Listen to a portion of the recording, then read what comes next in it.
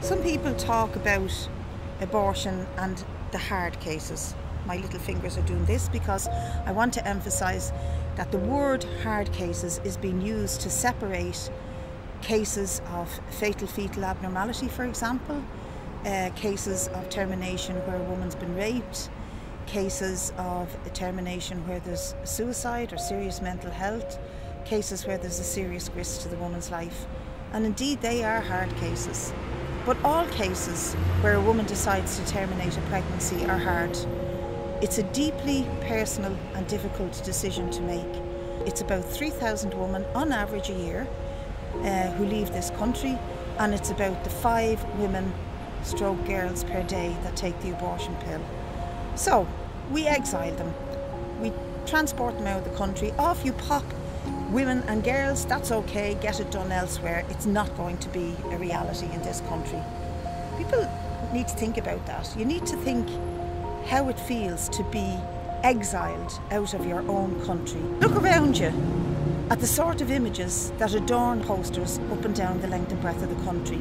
The sort of lies and misinformation and distortion that puts it out there about what it is to be an aborted baby, an aborted fetus. Even listening to some people debating, saying their baby smiled at them at 12 or 13 weeks when they miscarried. I'm sorry. At 12 weeks, a fetus is the size of a pea, where there isn't actually even a heartbeat. And the medics have told us, and it's been proven, there is a primitive pulse. There is no heartbeat at that time. Most abortions take place before 12 weeks because women are responsible. That is what the other side want. They want to make it impossible for the most vulnerable, for the least well off.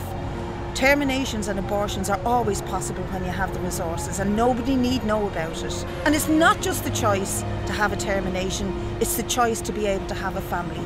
In this society, where you cannot rent a flat because the rents are gone through a roof, where it's impossible to get a council house, where more than likely you could end up homeless if you go into private rental accommodation and have a child, where more than likely you're in a precarious job, where health services are so bad that they have outsourced not just your reproductive rights, but they've also outsourced your cervical screening test and made a bags of it, where you can't get a child assessed when they have special needs, where you can't get assistance in classes for them, where they need support in schools, where schools in working class areas have been run down to the point that teachers and parents struggle to do simple things like replace the lino and the toilet seats.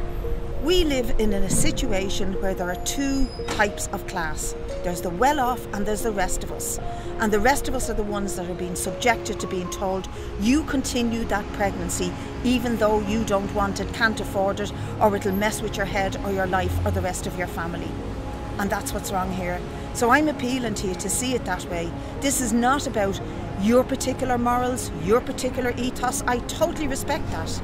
But you've got to consider all women and give them the right to choose, the right to make their own decisions. And that choice has to be about fighting for a better society, as well as dealing with the crisis that we face on a daily basis in this one. On May the 25th, vote yes for decency, vote yes for choice, vote yes and trust women.